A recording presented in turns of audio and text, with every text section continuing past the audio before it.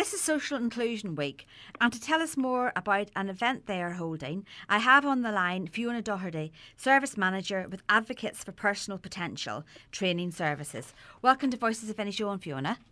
Thank you. Thank you very much, Anne, the opportunity to chat to you this morning. Yes.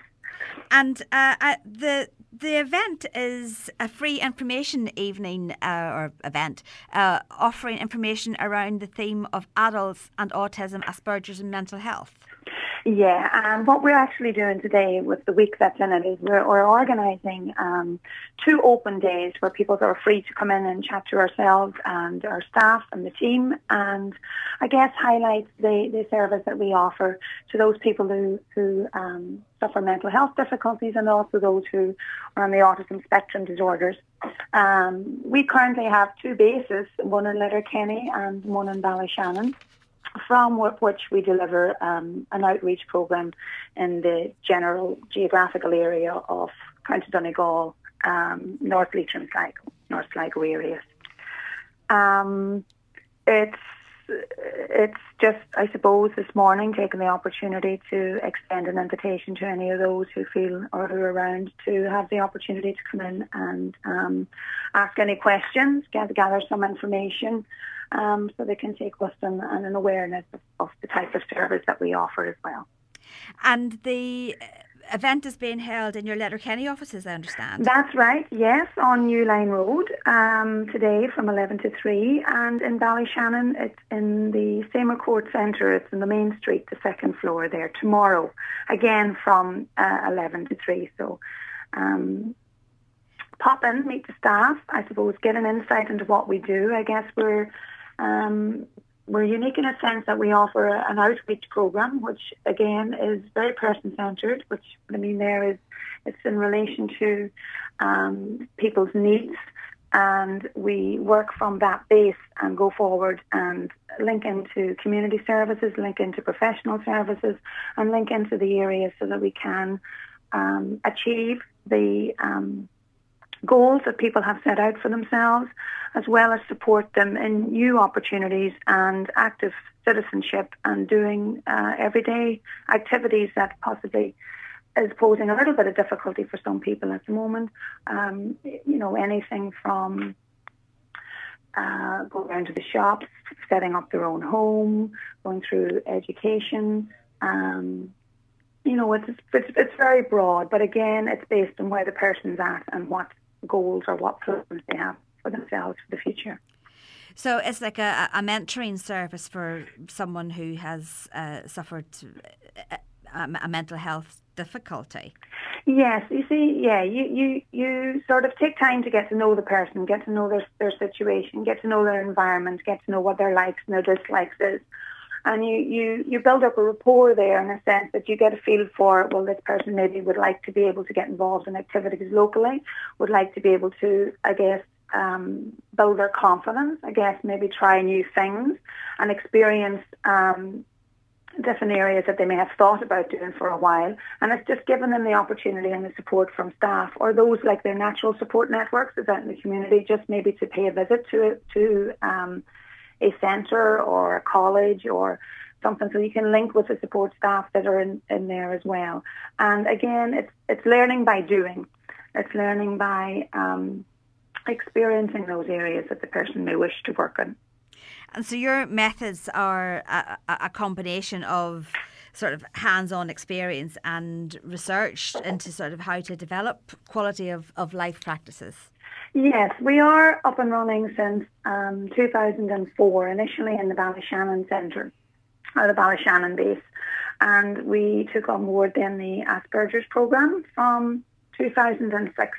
And it's been very successful as regards the scope and the range of activities that our members have been involved in and are still currently successful in.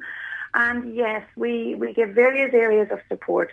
We're there for the individual on a needs basis until the person is quite comfortable themselves in doing whatever the task is to hand. But we're still there in the background because you can gradually pull back once the person is quite comfortable in doing the task. That could be simply taking a bus from A to B, going and purchasing some goods, and either linking into if they are at school or college or even the work environment through work placements and stuff until they build up a rapport with the people that surround them. Again, a lot of it as well is confidence building in those situations, being able to ask for help, being able to acknowledge that there is a little bit of difficulty there.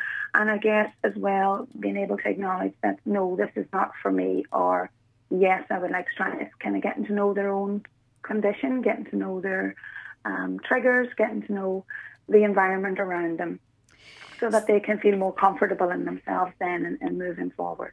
You also offer help to children or young adults who are on the autistic spectrum, particularly as they are sort of moving from that childhood stage, into being young adults around the age of 18. Parents are often concerned about what's going to happen then. Yes, and I guess that's the same with any family, to be fair, that their sons or daughters are moving into that age category as such. We have an adult service from 18 years upwards, and there's a little bit of apprehension there, but for everyone.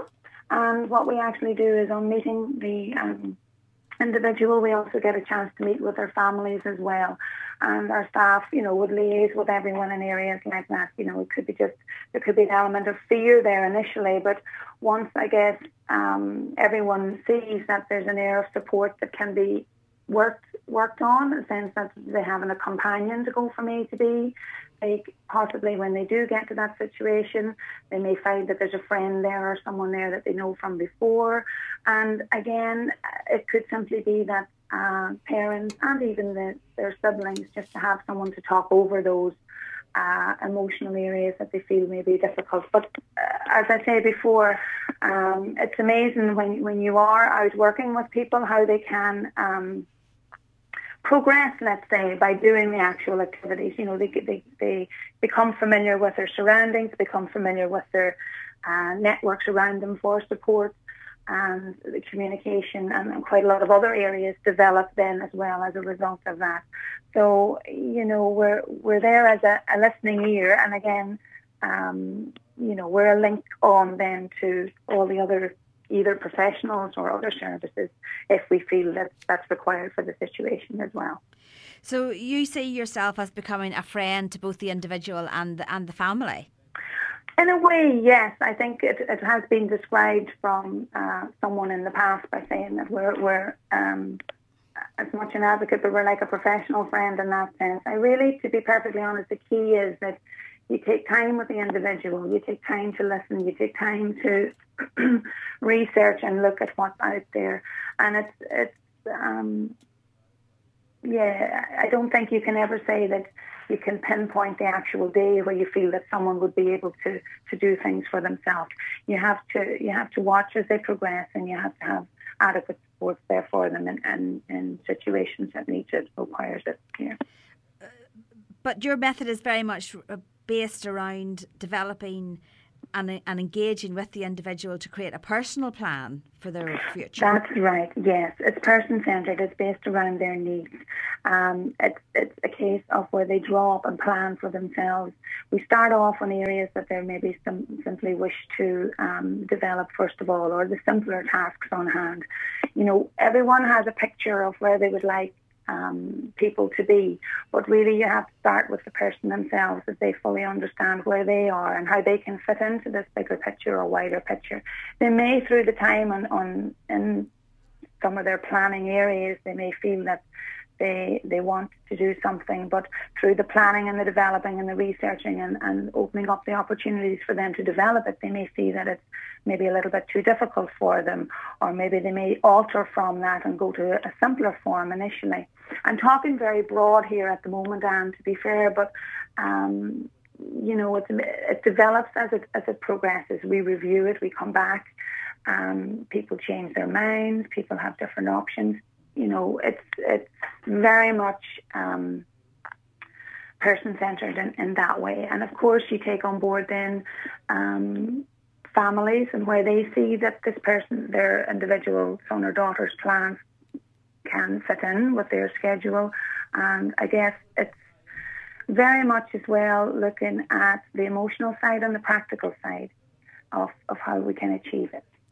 So you take note of how the individuals are responding and, look at their behaviour and see how comfortable they are with what's being suggested. Yes.